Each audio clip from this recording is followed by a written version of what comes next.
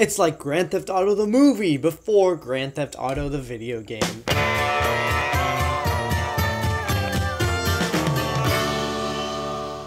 This 1983 version of Scarface is a remake of the 1932 version directed by Howard Hawks. This one, however, is directed by Brian De Palma, written by Oliver Stone, and stars Al Pacino as Tony Montana, who is a Cuban refugee who makes it to Miami and pursues a life of crime in order to eventually become the biggest criminal in Miami. For the longest time, Scarface has been one of those movies that I, for some reason, have never gotten around to watch. I just didn't find the time to, and I wanted to see a really good version of it, so when I got the Universal box set, Blu-ray box set, that is, Scarface was in there on Blu-ray, so I saw it, and I'm going to be completely honest with you, I don't get it. Don't get me wrong, it's a good movie, and as someone who's seen the original Howard Hawks version, I can say that it is one of the few remakes out there that is better than the original, and it's certainly an entertaining movie, but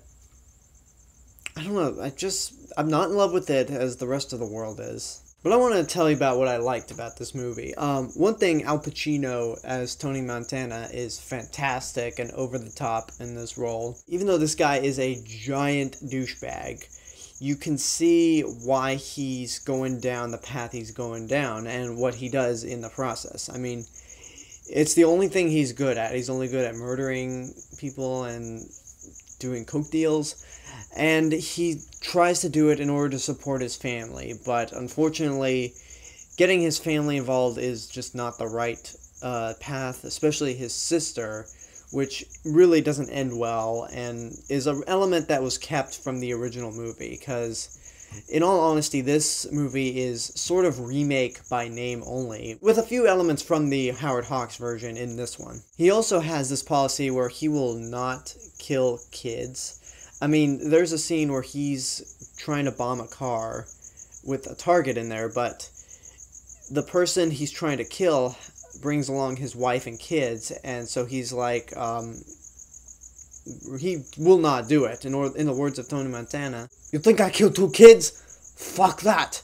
I don't need that shit in my hands." That was an awful Tony Montana impression. I apologize, or at least I didn't think it was very good. Tony Montana is a real scum douchebag, but there are points where he is kind of likable. I mean, he has his heart in the right place, but I mean, he's still really the villain. Another advantage that this movie has over the Howard Hawks version is that it's definitely a more memorable movie and a more entertaining one, because when you say the word Scarface, you're automatically going to think of this version, not the Howard Hawks version. And honestly, as good as the Howard Hawks version is, I barely remember a lot of it. I remember the whole relationship between him and his sister, which is carried on in this movie, but this movie is definitely more quotable. And then there's the most famous quotable line in this movie near the end, which I am not going to say because it's kind of pointless. Everyone knows what it is, and plus you'd have to suffer through my Tony Montana impression. Oh, fuck it, I'll say it. "Say hello to my little friend!"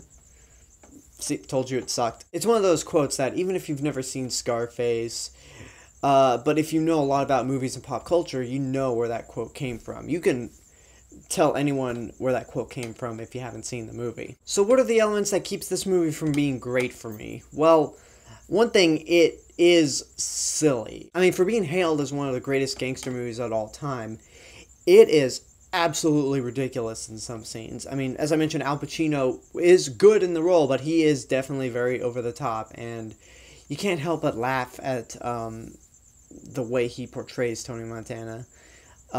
There's some death scenes that are just ridiculous, like the first guy that Tony Montana kills in the refugee camp.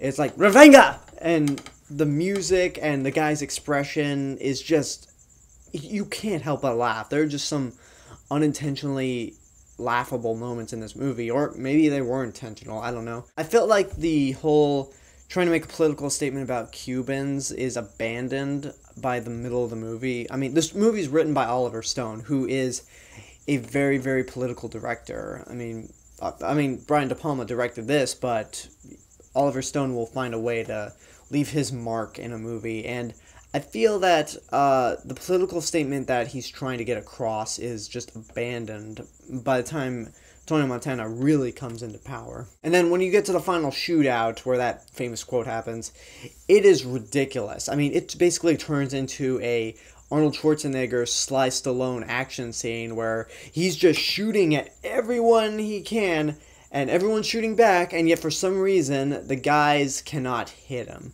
Okay, well, some of them do, but they don't kill him. I mean, it is just downright silly at points. But does that make Scarface a bad movie?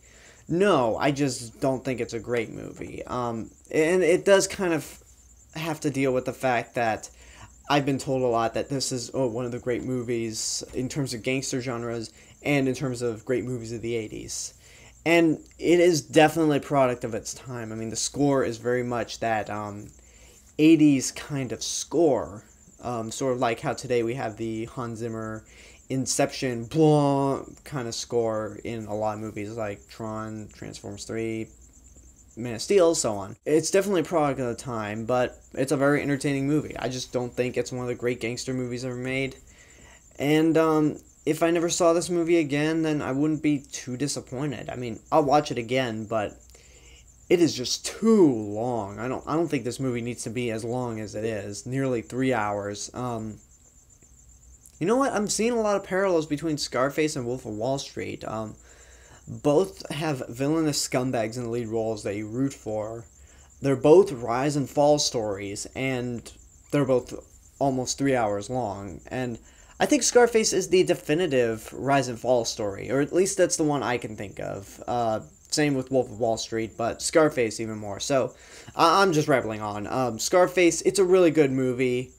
And that's my rating. It's good, but it's not great. The overhype kind of ruined my thoughts on it being great. And it can just get too silly to really prevent it from being a great movie. But still a good movie, and one that you should definitely see. And that's my review for Scarface. Leave a comment, tell me what you thought of the movie. Subscribe to my channel for more stuff in the future. You can check out my other channel, AlexG842, where I have a bunch of video blogs. You can find links to my Twitter, Facebook, Tumblr, Instagram accounts on this YouTube page.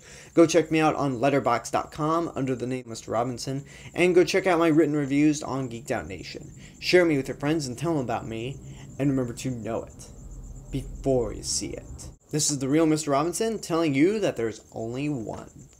I'll see you guys later. This is the real Mr. Robinson, and screw this plane for interrupting my shot.